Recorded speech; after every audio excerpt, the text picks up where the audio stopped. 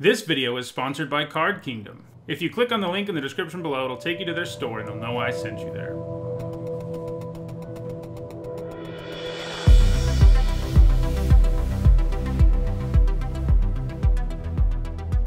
Hello everyone, I'm Itzahon, and today we're concluding my Throne of Eldraine full set limited review. We've already looked at all the cards that are monocolored in the set. Today we're looking at multicolored cards, colorless cards, and lands. If you're new to my set reviews, in the description below you can see what all of my letter grades mean. Now let's go ahead and jump into our first multicolored card, which is Dance of the Manse, which is X, white, blue, for a rare sorcery that says, return up to X target artifact and or non-aura enchantment cards, each with converted mana cost X or less, from your graveyard to the battlefield. If X is 6 or more, those permanents are 4/4 creatures in addition to their other types. So I think this needs a build around grade. If your deck just doesn't have enough artifacts or non-aura enchantments, this is just an F. Luckily, blue-white is a color pair all about artifacts and enchantments, so there's a good chance you have plenty of other reasons to play them in addition to this. One thing to keep in mind, though, is the fact that the rest of your artifact payoffs can count food tokens as artifacts, but Dance of the Manse doesn't because there aren't any in your graveyard. Because there aren't any food tokens in your graveyard. The non-aura thing is a very real restriction as well. And you probably also need ways to load your graveyard effectively for it to be at its best. So yeah, there are a ton of hoops to jump through on this thing, and that's why I think it's going to be an F in most decks. However, this obviously has a really high ceiling. If your deck has all of these things going on, it's probably one of the best cards you have, because not only do you get them back as useful permanents, but if you manage to pump 8 mana into it, they'll also all become 4/4s. How often will someone be able to pull this off? I don't know, not super often, but I do think it's doable, and I'm going to say it's a B if you really get there on artifacts and enchantments. Next up, we have Doom Foretold, which for 2 generic, a white and a black, is a rare enchantment, and it says at the beginning of each player's upkeep, that player sacrifices a non-land, non-token permanent. If that player can't, they discard a card, they lose 2 life, you draw a card, you gain 2 life, you create a 2/2 white knight creature token with vigilance, then you sacrifice Doom Foretold. This is a really weird card. The sacrifice effect is symmetrical, meaning this will be most useful in a deck that can go wide. Once your opponent runs out of non-land permanents, you get some nice value, but that's going to take a while, and I think there will be plenty of board states where this is just irrelevant. Note also that if you run out of permanents that aren't Doom Foretold, you have to sacrifice the Doom Foretold, which means you're not going to be getting the extra effect, which is really what is good about this card.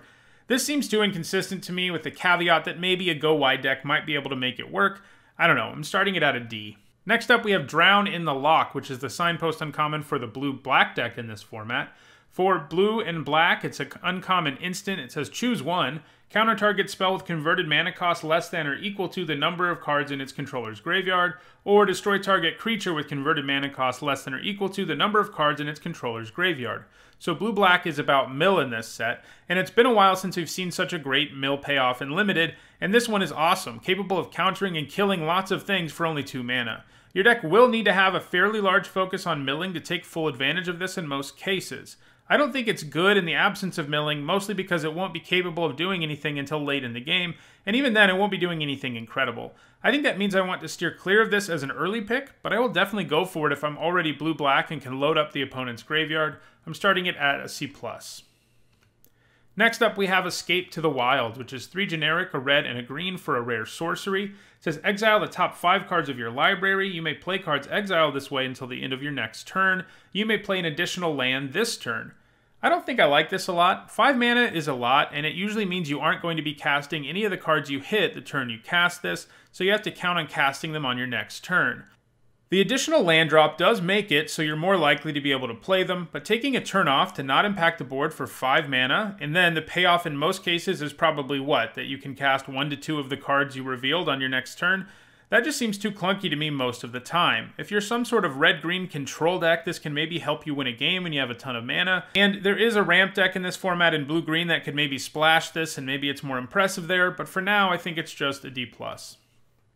Next, we have Feyburrow Elder, which for 1 generic, a green and a white, is a 0/0 Treefolk Druid at rare. It has Vigilance, and it gets +1/+1 for each color among permanents you control, and you can tap it, and for each color among permanents you control, add 1 mana of that color. This is pretty good. Without any help, this is a 3 mana 2/2 with Vigilance that can tap for green-white. That's some insane ramp, and it means that even if you're just a regular old 2-color deck, it's going to be pretty good. It gets better the more colors you play, obviously enough, but the baseline here is a very good card. I think this is a B, something that you can feel confident first picking, despite the fact that it's 2 colors. Next up, we have Garruk, Cursed Huntsman, who for 4 generic, a black and a green, is a legendary Planeswalker Garruk at Mythic Rare, and he's got 5 loyalty. That's right, Garruk is finally back. So he has a 0 ability that says create 2 2/2 black and green wolf creature tokens with, when this creature dies, put a loyalty counter on each Garruk you control. He's got a -3 that says destroy target creature, draw a card. And he has a -6 that says you get an emblem with creatures you control, get +3/+3 and have trample. I think Garruk is the strongest card in the entire set for limited. He's just that good. Even if all he was a 6-mana sorcery that destroyed a creature and drew a card, we'd be talking about something that's a B or a B-, but he's much more than that. He can crank out wolf tokens who protect him in 2 different ways. They can block and raise his loyalty, and that's pretty nice. He's just going to take over games between killing stuff and making tokens. His ultimate might not always be easy to get to, since he can only raise his loyalty with the death of his wolf tokens.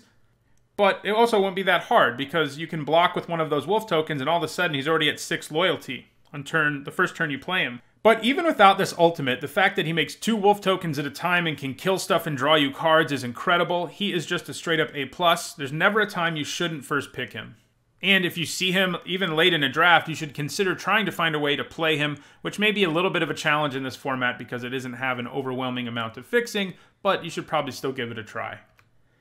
Next up, we have Grumgully the Generous, the red-green signpost uncommon for this set. It's 1 generic, a red, and a green for a 3/3 legendary Goblin Shaman at uncommon, and each other non-human creature you control enters the battlefield with an additional +1/+1 counter on it. So red-green is about these non-human payoffs, and to a lesser extent, so is blue. Definitely an interesting take on a tribal archetype. And yeah, Grumgully is a nice payoff for those decks. Between just being a solid 3-mana 3/3 and making any non-human you cast after it get a +1/+1 counter, you're getting serious value. The upside is very real, but I'm not sure I want to be first picking this most of the time. Obviously, it's never going to get cut from red-green, and the upside here isn't hard to activate. I'm just not sure it's powerful enough to warrant a first pick. I'm giving it a C+. Next up, we have Improbable Alliance, which for a blue and a red is an uncommon enchantment, and it says whenever you draw your second card each turn, create a 1/1 blue fairy creature token with flying, and then for 4 generic, a blue and a red, it says draw a card, then discard a card.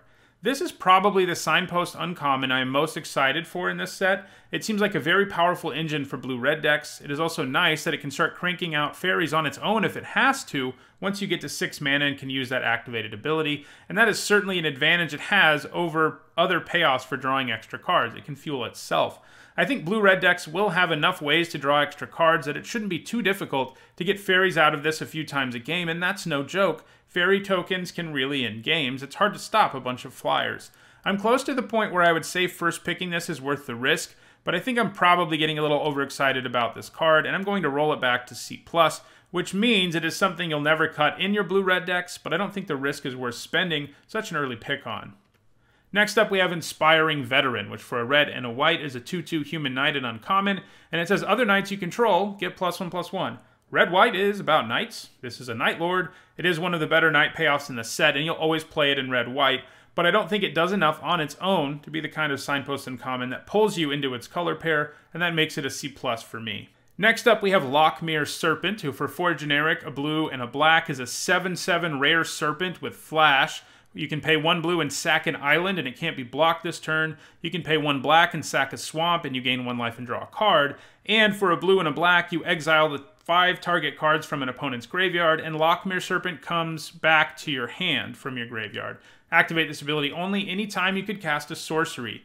This is also another incredibly powerful rare in this set. I think only Garruk is better than this one. This is a big creature with flash, which means it can come down and kill a creature while your opponent is attacking you, and a 7/7 body at instant speed is going to do that. It's also a 6-mana 7/7, which is just a great rate anyway. Then it can become unblockable, and that's no joke, and drawing cards in exchange for excess lands isn't either. I think what really makes this a huge bomb, though, is that it doesn't stay dead, provided your opponent gets enough cards into their graveyard.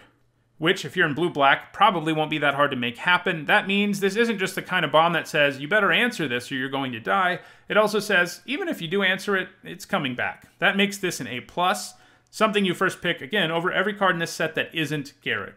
Next, we have Maraleaf Pixie, which for a blue and a green is a 2/2 fairy at uncommon. It's got flying, and it can tap for either green or blue mana.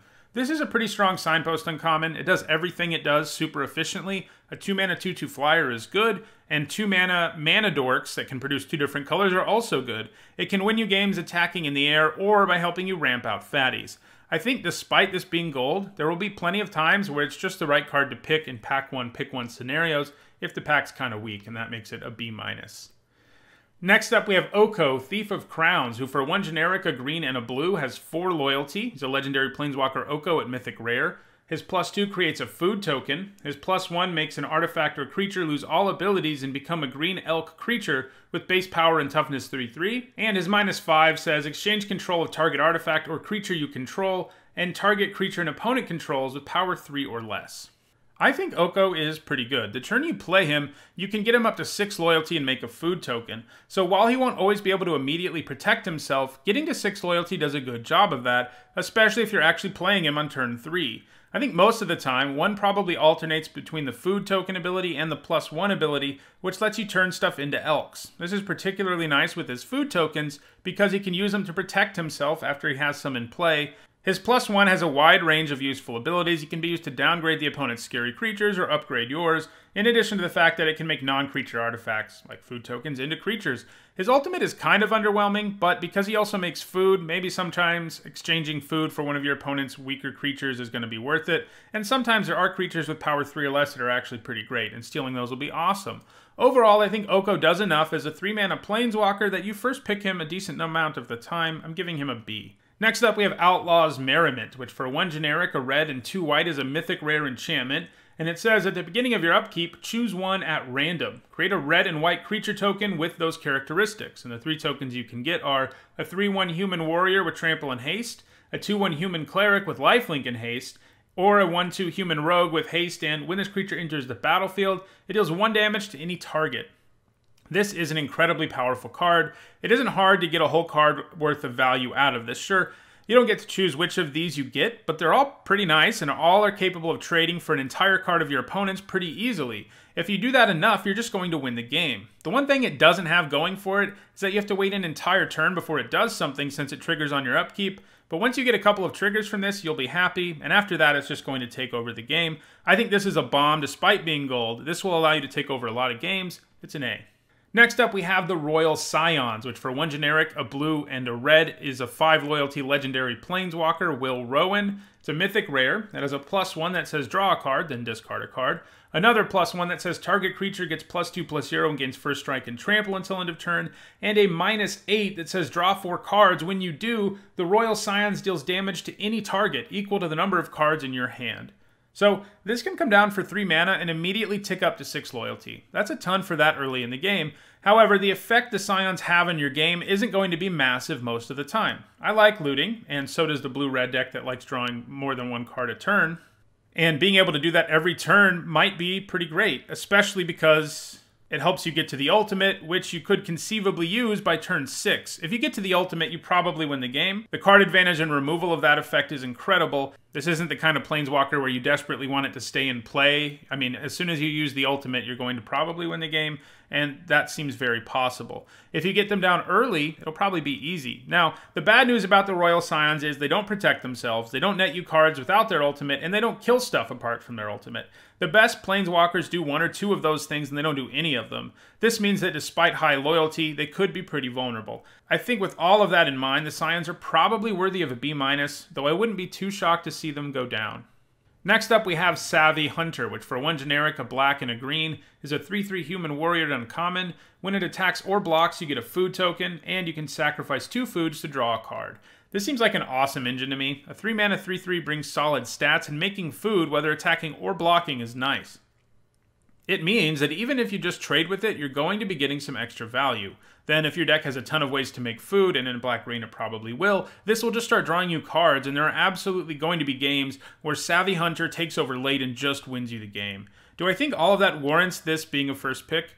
I think it does. I think there's enough food in black and green, and it's good enough on its own that you can risk first picking this, even though it's a gold card. I'm giving it a B-. Next up, we have Shine Chaser, which for 1 generic, a white and a blue, is a 1/1 fairy at uncommon. It has flying and vigilance, and it gets +1/+1 as long as you control an artifact, and +1/+1 as long as you control an enchantment. So the blue-white Signpost uncommon is all about artifacts and enchantments, and it becomes a 3-mana 3/3 with flying and vigilance if you control both of those. As long as you can consistently have either an artifact or enchantment in play, Shine Chaser is going to be solid, and if you can do both, you're golden. This is another Signpost uncommon that doesn't pull me into the archetype, though. I'm giving this a C+. Next up, we have Steel Claw Lance, which is a black and a green for an uncommon artifact equipment. Equipped creature gets +2/+2. It has 2 different equip costs. One, for equipping to a knight, only costs a single mana, and to equip to anything else, it costs 3. This is a great equipment if your deck has, 5 or more knights in it, since equip 1 is an amazingly cheap equip cost for this bonus. Black-red is focused on knights, so I don't think we really need to give this a build-around grade, since most of the time you're going to end up with enough knights to play this without even trying. It reminds me a lot of Pirate's Cutlass, which is a good comparison. I don't think you want to be taking this early, though. Take it once it's clear you're in black-red. I'm giving this a C+. Next up, we have Stormfist Crusader, who for a black and a red is a 2/2 human knight at rare. It has Menace, and at the beginning of your upkeep, each player draws a card and loses 1 life. A 2-mana 2/2 with Menace is a great rate, and drawing extra cards is nice. The effect here is symmetrical, but I think the fact that you get a crack at the cards before your opponent does in most cases, since it triggers during your upkeep, is pretty nice. Plus, ideally, if you're playing this, you're the beatdown, and the life they lose to draw cards might help you do lethal. Still, I don't think this is awesome. It isn't like a 2/2 with Menace is going to be a great attacker forever, and you may also regret the symmetrical card draw at some point in the game. I just think of it as a solid card, which means it's a C. Next up, we have Wandermare, who for 1 generic, a green and a white is a 3/3 horse at uncommon, and whenever you cast a creature spell that has an adventure, put a +1/+1 counter on Wandermare. This is a nice build around for adventure, which is the most concentrated in green-white, and there's just a ton of it in this set. A 3-mana 3/3 as a base level is already good, and if you can put even 1 counter on this, I think you'll be happy. Anything more than that and things will get silly. Keep in mind too, that like most adventure build-arounds in this set, it doesn't matter whether or not the creature has gone on its adventure to trigger this. You can just cast a creature that has an adventure option, even if you never use the adventure half, and it will still get that counter. Green-white will have no problems getting cards with adventure. I don't think it's unreasonable to assume 5 to 7 is kind of a guarantee, and for that reason, I think in some weak packs, this is worth first picking, giving it a B-. Next up, we have Wintermoor Commander, who for a black and a white is a 2-star human knight at uncommon. He has Death Touch. His toughness is equal to the number of knights you control, and when it attacks, another target knight you control gains indestructible until end of turn. The black-white Signpost uncommon seems pretty nice. On its own, it's a 2-mana 2/1 with Death Touch, which is a solid card. Add some more knights to the mix, though, and he becomes a real problem between his ever-growing toughness and the ability to make other knights indestructible. The dream is going to be to get like 2 of these into play so they can make one another indestructible. A pretty scary thing to do when they both have Death Touch. Anyway, the commander has a high floor and a reasonably high ceiling, and it doesn't look like getting the 5 to 7 knights in your deck that this asks for will be particularly difficult. I don't think I want to first pick it at this point, but I feel like if I'm wrong about one of these Signpost uncommons, it's probably this guy. For now, though, I'm giving him a C+.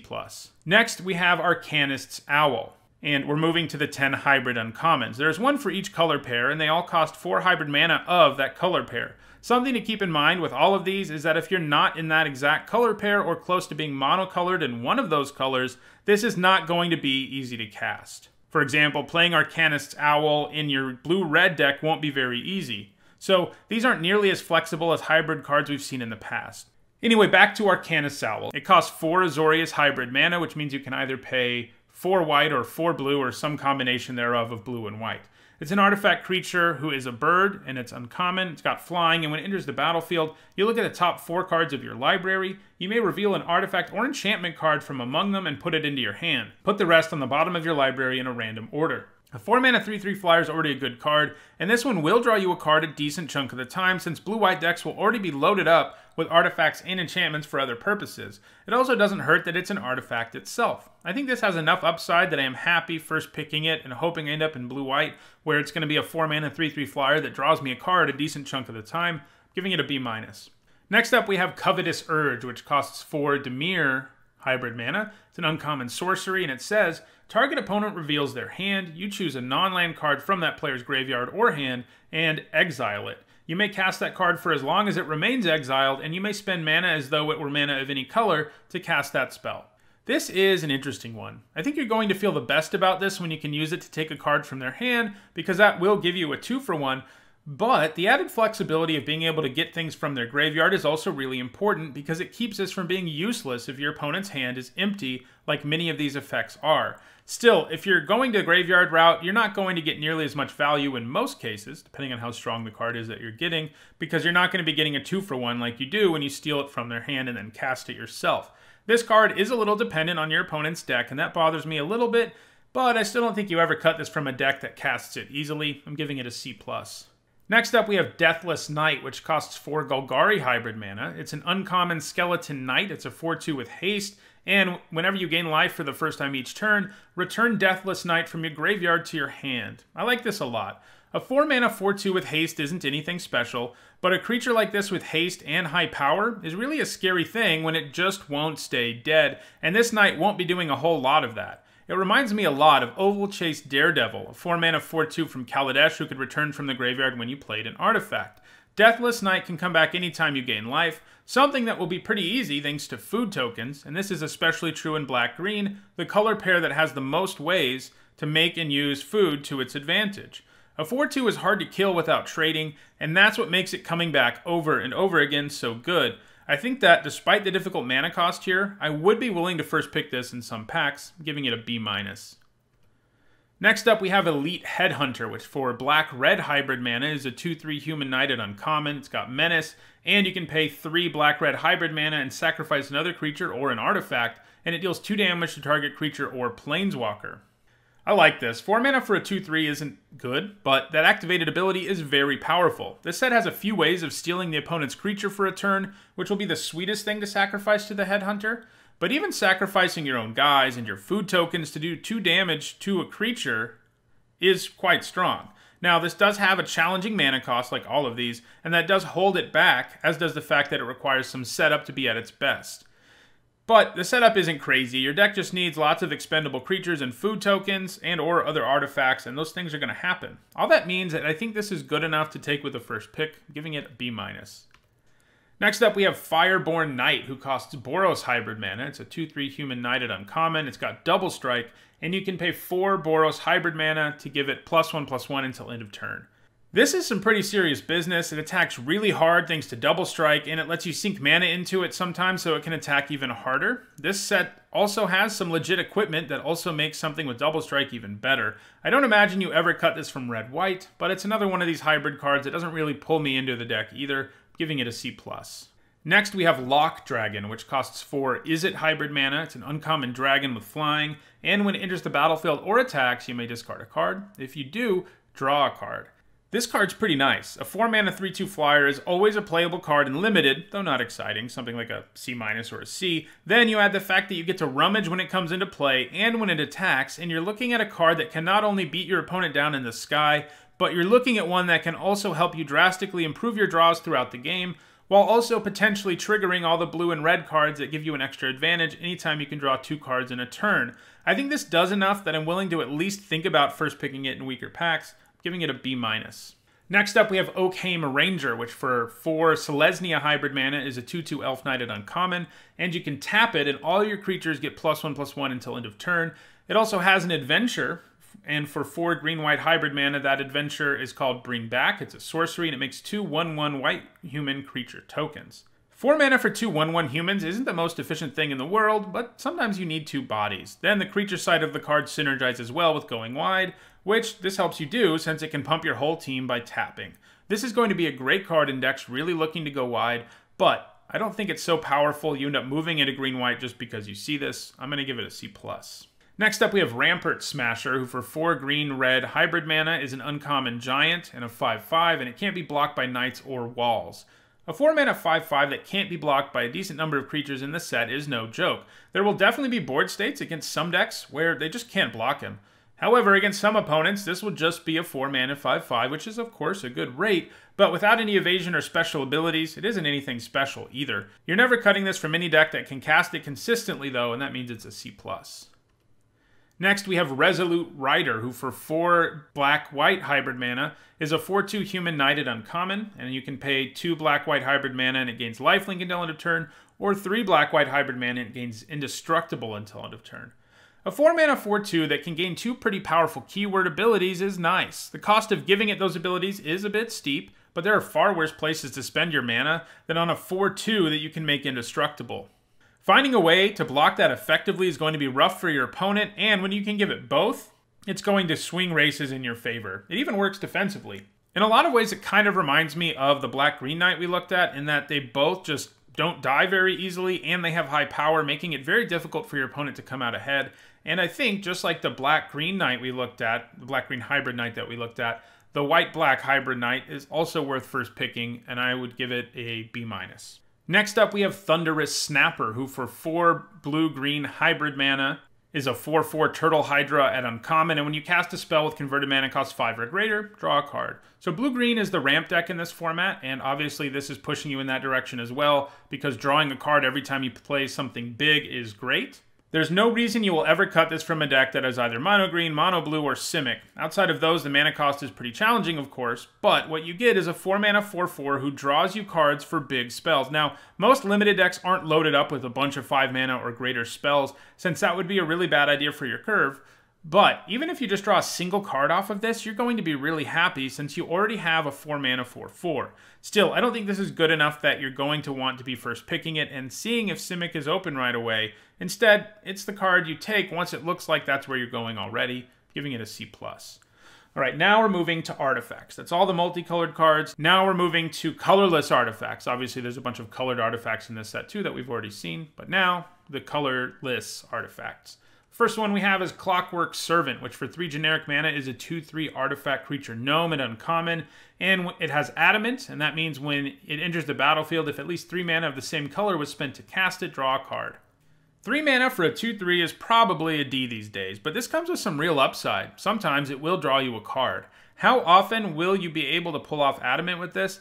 I think in a typical limited deck, you'll probably be able to do it like a third of the time. That's probably enough to move it up to a C in your typical limited deck. However, if you're a monocolor deck straight up, well, this becomes a pretty great uncommon, maybe one of the better ones in the format for you, as a 3-mana 2/3 that draws you a card 100% of the time is pretty close to a B-. Like with a lot of these adamant cards, I'm going to split the difference here and give it a C+. Obviously, it's going to be better than that in a monocolored or almost monocolored deck. Next up, we have Crashing Drawbridge, which for 2 generic mana is a 0/4 artifact creature wall at common. It's got Defender, and you can tap it so creatures you control gain haste until end of turn. The flavor here is really cool, but the card doesn't seem that good to me. A 2-mana 0/4 that gives stuff haste is such an odd card. Normally, a 0/4 would be good in a defensive deck, but this is pushing you to be more aggressive because of the haste thing, and it has to tap to give stuff haste, so it can't really hang back and block for you at the same time. It just seems like this is a card that is in a strange place in terms of what decks would want it. Artifact synergies do exist in this set, and maybe sometimes this is something you play in those decks, but I think ideally you're not playing this. I'm giving it a D. Next up, we have Enchanted Carriage, which for 5 generic mana is a 4/4 artifact vehicle, the only vehicle in the set, at uncommon. When it enters the battlefield, it makes 2 1/1 white mouse creature tokens, and it has crew cost of 2.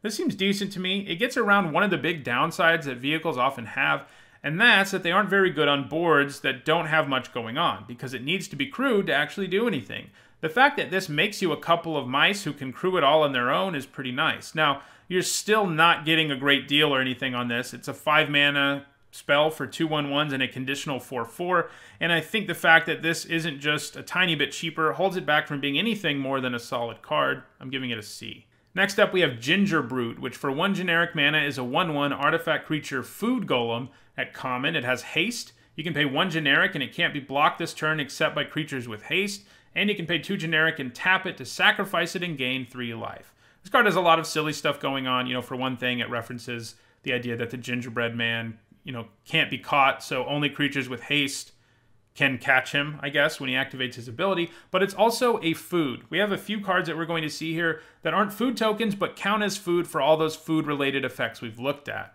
A 1-mana 1/1 with haste is usually not anything special, but being able to become unblockable definitely matters. It can also sacrifice to gain you life, and again, counts as food. I think all of that makes this a reasonable inclusion in your deck, especially if you either want both artifacts or food tokens, but I also think it's an easy card to cut. I'm giving it a C-.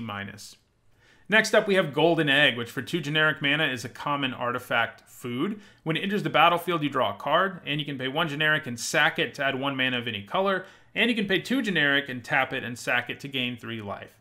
So we've seen cards a lot like this before, and they're always alright. Mana filtering that replaces itself isn't a bad thing to have around since it can help you splash, and you don't end up using a whole card for it since it draws you one. If you don't need the fixing during your game, it can also gain you life, or operate as a food. Both blue-white and black-green decks will probably be the most interested in doing this because black-green likes food and blue-white likes artifacts, but I still think it's kind of a card that's on the fringe of barely making your deck. I'm going to give it a C-. Next up, we have Hengewalker, which for 3 generic mana is a 2/2 artifact creature golem at common, and it has Adamant. In this case, if 3 mana of the same color is spent to cast this, it enters the battlefield with a +1/+1 counter on it. This is less exciting than Clockwork Servant, as the payoff for actually getting Adamant going here is the difference between a D- and a C. The floor is bad here because a 3 mana 2/2 is completely horrendous, and having the maximum upside of a 3 mana 3/3 isn't incredible, though it is solid. I'm going to say this is a D+. In a deck that it's a 3/3 all the time, you know, its ceiling is still just a C, so I'm not that impressed with it. I'm giving it a D+. Next up, we have Heraldic Banner, which for 3 generic is an uncommon artifact. When it enters the battlefield, you choose a color. Creatures you control of the chosen color get +1/+0, and you can tap it to add 1 mana of the chosen color. This is a decent mana rock. It does something most of them don't do. It affects the board right away, and there is every possibility that playing this thing makes you have attacks available that just weren't there before. How many mana rocks can do that, especially at 3 mana? Now, it is sort of annoying. You have to choose a color with it and stick with that forever, because that means it's not going to be the most reliable way to splash. It can get it done. There just may be times when you're forced to name a non-splash color in your deck because it's going to be better. This might be a card that's actually better in a monocolor deck where all your creatures get pumped by it. Overall, I like this alright. It ramps, kind of helps you splash, and gives you a minor boost to the board state. I think that makes it a C. Next up, we have Inquisitive Puppet, which for 1 generic mana is a 0/2 artifact creature constructed uncommon. When it enters the battlefield, you scry 1, and it can exile itself to make a 1/1 white human creature token. A 1 mana 0/2 that lets you scry 1 would probably be like a D, and it really only gets to a D, I think, because of the fact that there are artifact payoffs in this set.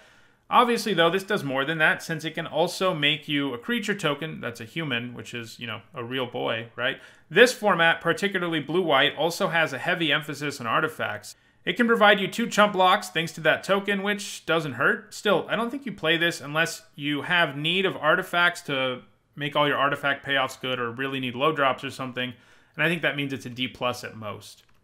Next up, we've got Jousting Dummy, which for 2 generic mana is a 2/1 artifact creature Scarecrow Knight at common, and you can pay 3 generic to give it +1/+0 until end of turn. So at least this has a more useful ability than Prismite, which we saw in the last set. Overall, though, I'm not impressed here. 2 mana 2/1s are barely playable these days, and while it has an ability that can help it increase its power, it's still dead to literally any blocker. And sure, if you have a ton of mana, it can help you trade up, but if you're spending a bunch of mana to make a trade, you're not really coming out ahead anymore. Now, this does have 2 things going for it. This set has artifact payoffs, and it has night payoffs, and it's both of those. I think in those decks, playing one of these might make sense, but you're probably still hoping you get a better night or artifact. Still, I think that does just enough for the Jousting Dummy to get to a D+, which is pretty good, because I think it would be a D- or a D at the highest without those things. Next up, we have Locthwain Gargoyle, which for 1 generic is a 0/3 artifact creature gargoyle at common, and you can pay 4 generic to give it +2/+0 and gain flying until end of turn. A 1 mana 0/3 can block sort of decently in the early going, and this isn't the worst mana sink in the world in the late game when the gargoyle can start threatening the opponent in the air. And again, sort of like with the Jousting Dummy, this gets an extra boost because blue-white decks are going to like it. But I don't think you play this unless you're desperate for early artifacts for whatever reason, and I think that holds it to a D+. Sure, he can raise his power and gain flying, but it's a pretty steep cost, and your opponent will frequently just be able to block it anyway. Next up, we have Lucky Clover, which for 2 generic mana is an uncommon artifact, and whenever you cast an adventure, instant, or sorcery spell, copy it. You may choose new targets for the copy. This looks like a really fun build around, but I think it might be a trap. You might look at it and think that you will have enough adventures to make it worth it, and I've been saying something similar about a lot of the adventure payoffs we've looked at this week. Do you know what the difference is between those and this, though? They weren't completely useless when you don't get enough adventures. You're getting a 2 mana 2/2 or a 3 mana 2/2 with flying that has some upside, so the fail case isn't the end of the world. Additionally, the other payoffs also trigger, regardless of whether you cast the creature from exile after it's gone on an adventure or not. With this, it demands that you use the adventures. And I think the final nail in the coffin for this for me is the fact that there are a lot of common adventures in this format that just won't be that good if you copy them. Want to rummage another time or filter another mana or counter another 3 mana spell? Yeah, none of those will work so well for this. For all the problems it has, though, I'm not saying I think you should never play it, but I'm saying the window where you should be playing this is a heck of a lot smaller than the adventure payoffs we've seen so far. You need to have adventure cards in your deck, a lot of them, and you need to be planning on using that adventure half enough of the time to make this worth it. And that's a small window, that's a small percentage of decks that will actually make this work. So I think this really needs a build-around grade because I think it will be unplayable in a lot of decks, an F, but it probably caps out around C+ as a build-around when you get like 10 adventures that are actually worth copying.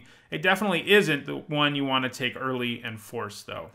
Next up, we have Prophet of the Peak, which for 6 generic mana is a 5/5 artifact creature cat at common, and when it enters the battlefield, you scry 2. This is solid.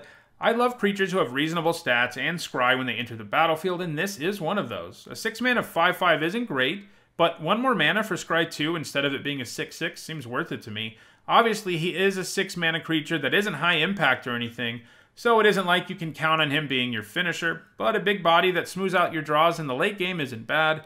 Also doesn't hurt that it's an artifact for the blue-white deck. I think he's a C. Next up, we have Roving Keep, which for 7 generic mana is a 5/7 wall at common and artifact creature. It's got Defender, but you can pay 7 mana to give it +2/+0 and give it trample until end of turn, and it can attack this turn as though it didn't have Defender. 7 mana for a 5/7 with Defender is a horrible rate, even if you can pay 7 to give it +2/+0 and give it trample until end of turn. That's a massive investment. You know, you have to put in 14 mana to attack with this the first time as a 7/7 with trample. Yeah, I mean, I guess if you really need a mana sink or you really need a nice defensive creature who can turn into a win condition late, it's kind of good, but I think 99% of the time you just shouldn't be playing this. I don't quite think it's completely unplayable because it's got some stuff going on, like, you know, it's an artifact creature. That matters a little bit in this set, and I think that holds it above F, but just barely. I think it's a D-. Next up, we have Scalding Cauldron, which for 1 generic mana is a common artifact, and for 3 generic, you can tap it and sack it to deal 3 damage to a creature. This is the kind of colorless removal spell that you run when you're desperate for removal. I think in most sets it would probably be a D+.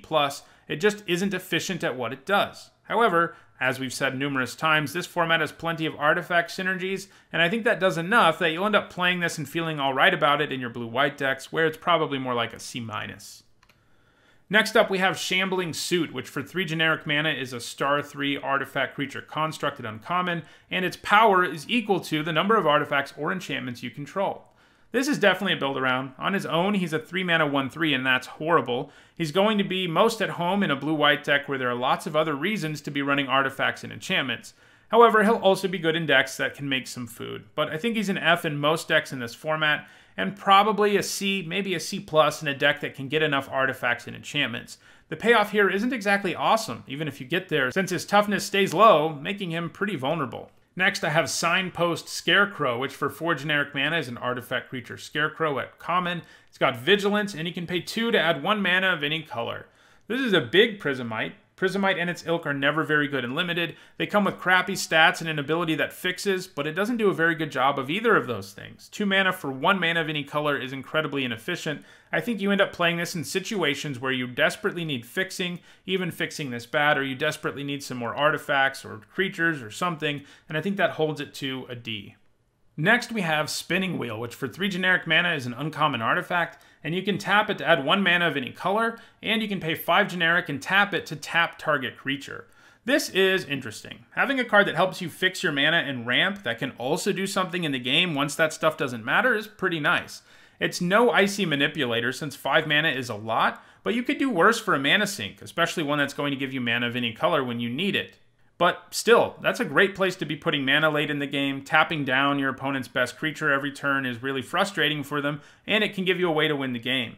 I think this just barely gets into the range of being first pickable, and I think it gets that bump up from a C+, mostly because of the blue-white deck. It's already really close to a B-, but it's definitely a B- because of that, and it's one of the few sources of fixing in this set, which certainly matters, giving it a B-.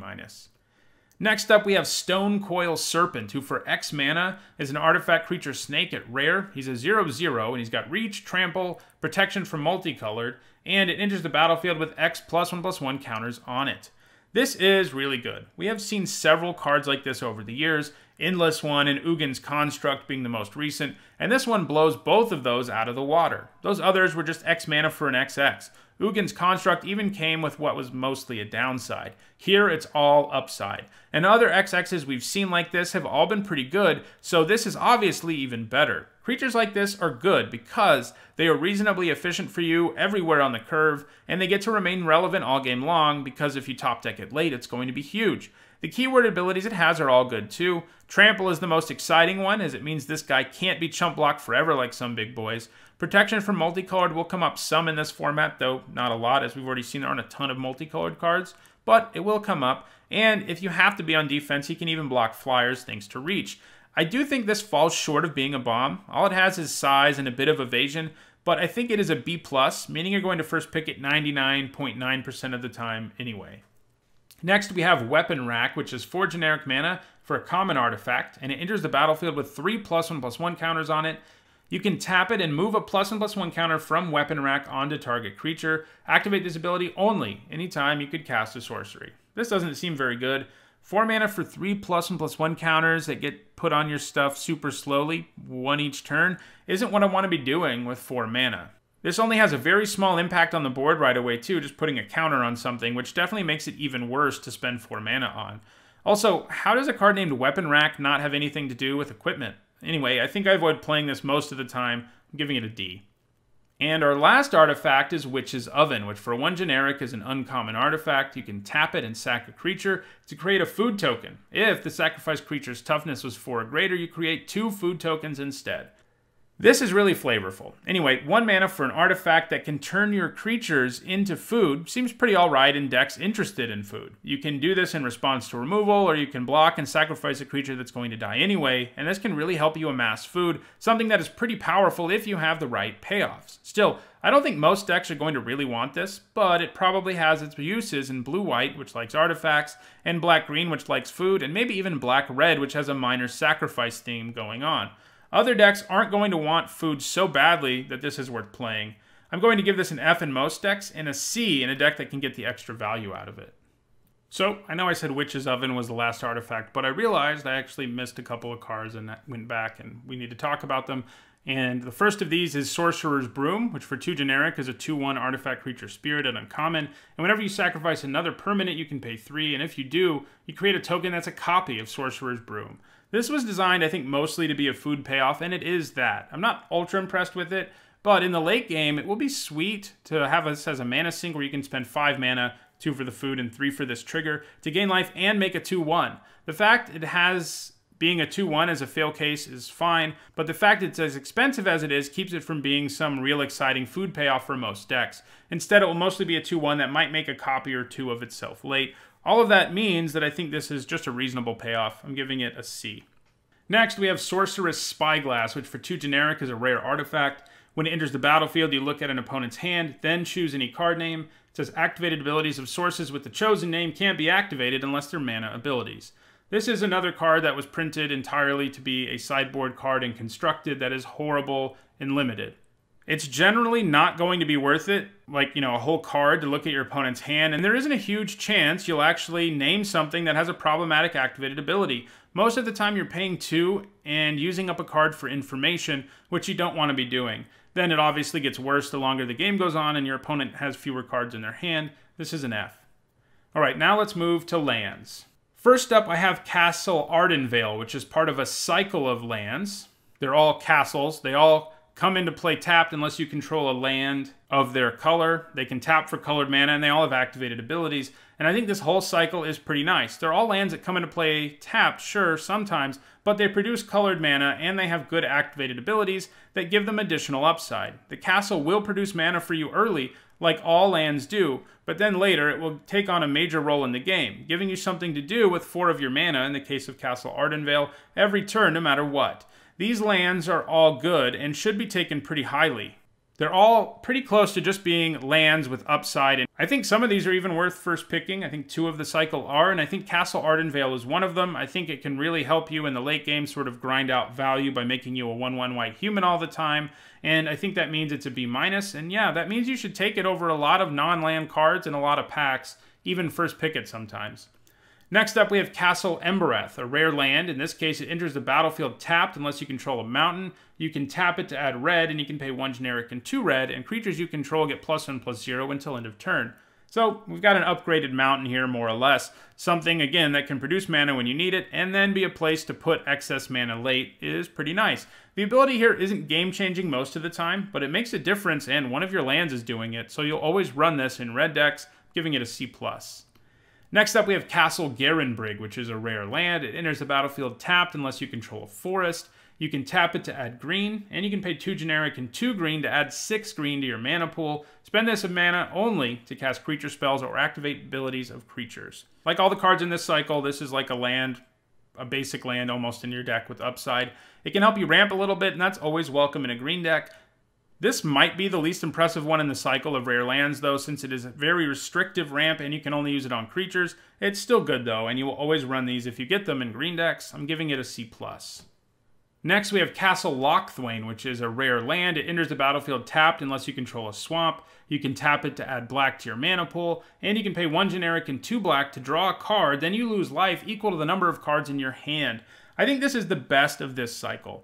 Like all of them, it's of course a decent land to have early, but in the late game, this one has the most powerful effect. Drawing a card for 3 mana is awesome when it's a land doing it, and sure, you might lose life, but the ideal time to use this will be when you're in top deck mode anyway. So basically, this land is Phyrexian Arena. I mean, I know that's an exaggeration, but I think it's an apt comparison of how good this card is. I think you first pick this in a lot of packs. I think it's just a straight up B. Next up, we have Castle Vantress, which is a rare land. It enters the battlefield tapped unless you control an island. You can tap it for blue, and for 2 generic and 2 blue, you can scry 2. I like this one too, of course. Having a land that's just, you know, a regular old land early that then helps you smooth out your draws late by letting you scry every turn is pretty nice. This is another C+. Yeah, I mean, again, all of the lands in this cycle you should be taking over most mediocre cards, especially if you're clearly going to be in their color, because they're really going to give you more value than you might be able to imagine. Upgrading lands is a real effect on your deck. So next we have Dwarven Mine, which is part of a cycle of lands that actually have basic land types, but aren't actually basic lands themselves. And they all have an effect where they come into play tapped unless you control 3 or more of the basic land type of their color. In the case of Dwarven Mine, that means mountains. And they all do something when they enter the battlefield untapped. In this case, for Dwarven Mine, you get a 1/1 red dwarf creature token. Getting a 1/1 out of your land may not sound like much, but think of it this way. If you're getting the 1/1 out of it, you actually paid -1 mana for it, kind of, since you also get a land out of the deal, and that's some nice value. Like most of the lands in this cycle, I think you should be valuing it just above mid-level filler, giving it a C. Next, we have Fabled Passage, which is a rare land. You can tap it and sacrifice it to search your library for a basic land card, put it on the battlefield tapped, then shuffle your library. Then, if you control 4 or more lands, you untap that land. So, this is a strictly better Evolving Wilds, and that's pretty nice. There aren't a lot of sources of fixing in this set. You know, they're pushing 2 colors and even potentially monocolored decks in this set, so there's not a lot of fixing. But you do have this at rare, and it's a pretty great piece of fixing. Like Evolving Wilds, it'll go a long way towards really helping smooth out your mana if you're trying to splash a 3rd color. I don't quite think you want to first pick this, but maybe it's close. I'm giving it a C+. Next, we have Gingerbread Cabin, which is a land forest at common. You can tap it to add green. It enters the battlefield tapped unless you control 3 or more forests, and when it enters the battlefield untapped, you get a food token. So this is a forest that makes a food when it comes into play untapped, and obviously, this set has a ton of ways to make use of food. Even if you don't though, getting an artifact that gives you some life later in the game is some nice additional value to have on a forest.